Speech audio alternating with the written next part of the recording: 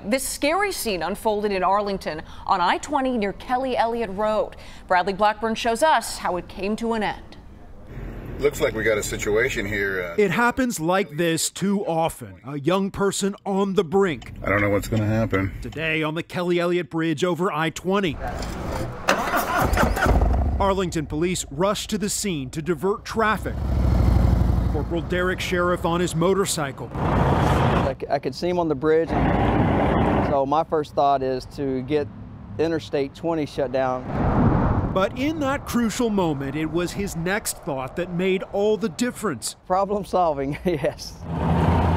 He thought to break the fall with a big solution. Body camera rolling, he flagged down a semi-truck.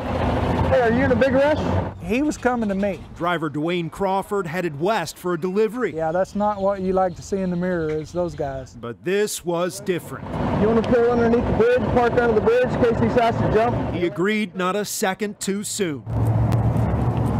Watch, you can see the teenage boy jump. So whenever he hit, it was a big thump. While the truck was still rolling. And from my point, I couldn't tell if the semi was in the right position or not.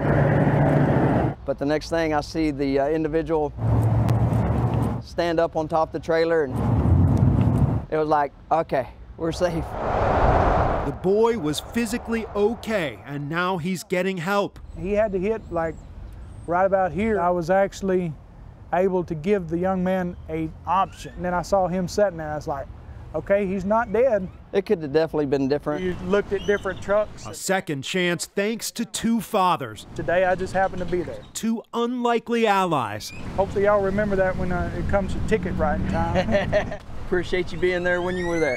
Who knew exactly what to do. Hopefully this young man will get some help. We got a man on a bridge. Live out a long life. There he is. In Arlington, I'm Bradley Blackburn.